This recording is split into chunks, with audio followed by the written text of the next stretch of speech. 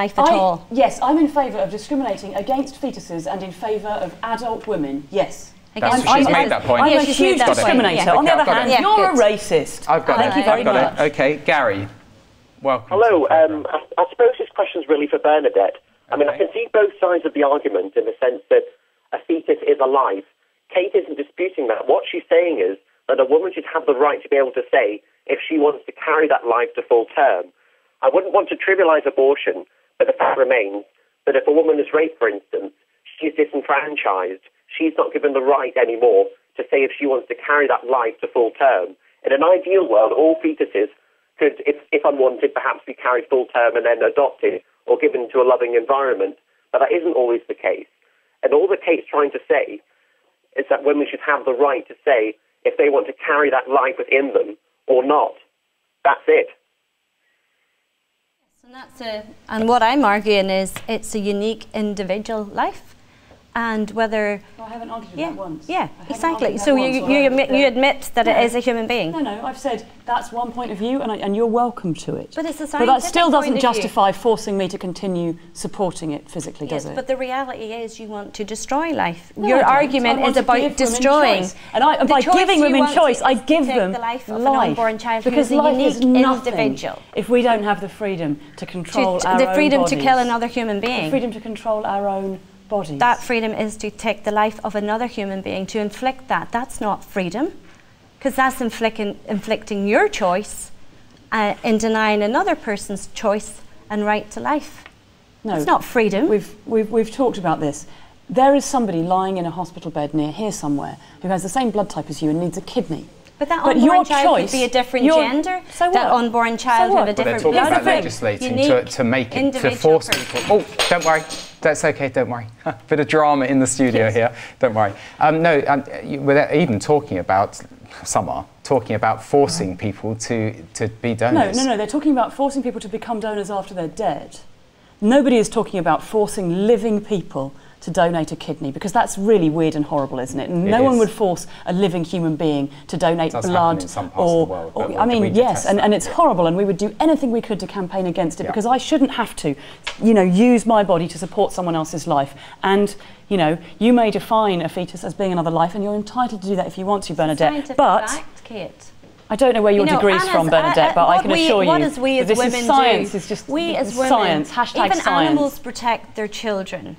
Oh no, some animals kill their children. I think it's fair to say that many animals eat their own children. I mean, I don't think we should. What we do as mothers, we protect life. We protect that child. It's an instinct, Kate. Women who have had abortions yes, you can't accept that, but that's the reality. Most people don't take your view, even those who are in favour of abortion would not. You're actually take very much on your own, Kate. Most people, but not the to the majority. point of full term of pregnancy. But I haven't said that. Again, you're still putting these words into my mouth. But the incubator arguments, in principle, but yes, but my point is, but I've said this over and over again, that there is a point in a pregnancy where you're no longer talking about having an abortion, you're talking about inducing birth. And I think that woman who wants to induce birth should be allowed to do that too. What is it you birth then?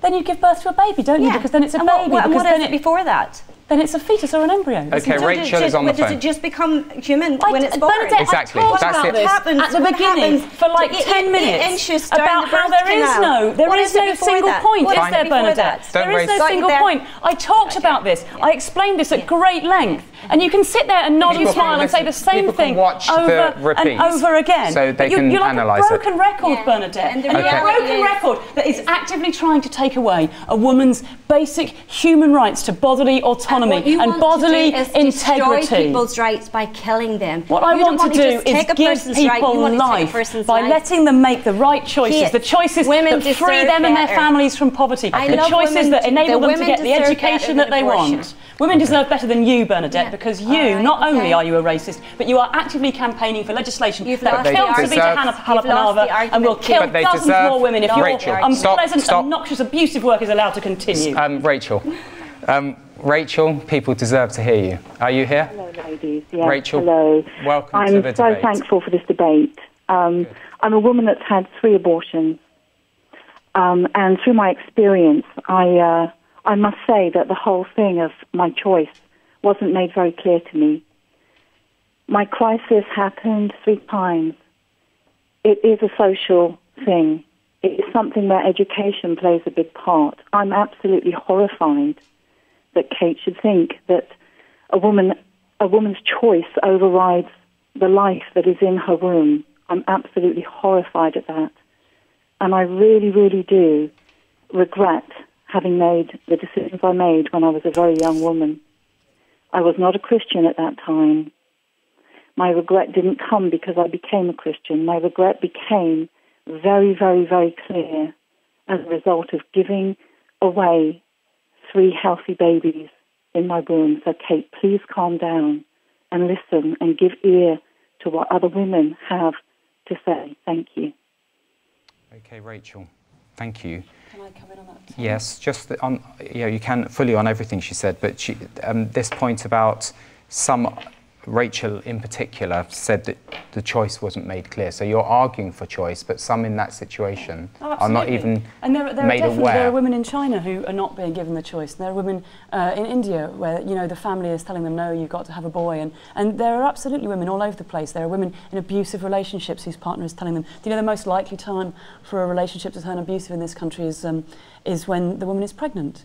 And that can make it really difficult. And on the one hand, if a woman then decides, actually, I don't want to have this guy's kid, I think we should respect that. And on the other hand, if he's saying, I don't want to be a father, and she says, no, I want to continue with it, then I think we should respect that as well. But I'm noticing this trend, isn't there, that we've had a couple of people call in, who seem to agree with Bernadette, who've said, I've had an abortion and then I've regretted it and I felt terrible about it. And, I'm in no denial that those women exist. Every single one of them has said, since I had my abortion, I've become a Christian.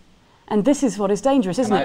Is that Christianity, like most religions, is... Can you make this into your summing up? Is that okay? So you've got a sort of 2-minute sum up, and then Bernadette will have a 2 minutes, and I'll just have time to close the show. So I thought I was going to get to talk last, Tim. You especially promised me, since Bernadette went first, that I would talk last. Absolutely right. Let Bernadette talk. Let's do Bernadette. I think we'll continue. Right. I think Kate's very good at continuing the conversation. You want me to sum up? Yeah, please do. I think it's very clear here tonight from the callers. Please, you can sum up to this. I think it's very clear from listening to some of the callers, especially the last caller there, abortion hurts women. I think it's very clear here tonight that Kate can't accept that life begins at conception. She does refer to the baby on a number of occasions, has referred to it, and then when she forgets herself, she calls it a fetus. And just to remind Kate that a fetus is just a Latin word for a little one. It's part of the development of human life. And I think the reality here is that all life is sacred, it must be protected. As I spoke and continue to speak, that Ireland is one of the safest places in the world where we protect women, we protect children, and I think that the UK should look to Ireland as an example as to where we have a nation that respects life and protects life, and I think that eventually the tide will turn, even in the UK, where we will see the goalposts moving as they have been down to 12 weeks, eventually. The world will see that life begins at conception and should be protected from that stage onwards. Kate, summing up.